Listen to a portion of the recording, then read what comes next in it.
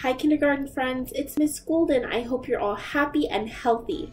I'm here with a quick, fun video to teach you a little more about lowercase b. Alright friends, now we're going to talk about how you draw a lowercase b. Here we have an uppercase b, and lowercase b looks sort of similar, but it doesn't make that first big hump at the top. So, to draw a lowercase b, we're going to go down 1 and around 2. Alright, so to get a little bit closer, to draw lowercase b, you go down and around.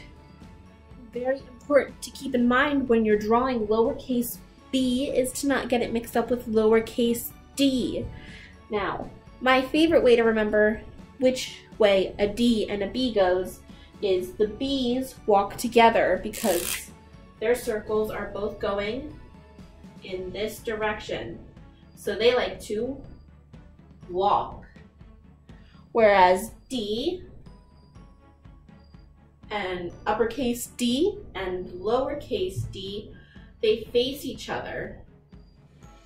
So they like to talk. Alright friends, now that we know how to write the lowercase letter b, let's talk about what sound it makes. B makes a B sound. You can make that sound by putting your lips together. B, B, as in B at, B L, B oat, and B oot, boot. Can you make the sound with me? B, B. Good job, guys. Alright, you're doing awesome, friends. We're going to finish this video off with a quick song about lowercase b. Lowercase b,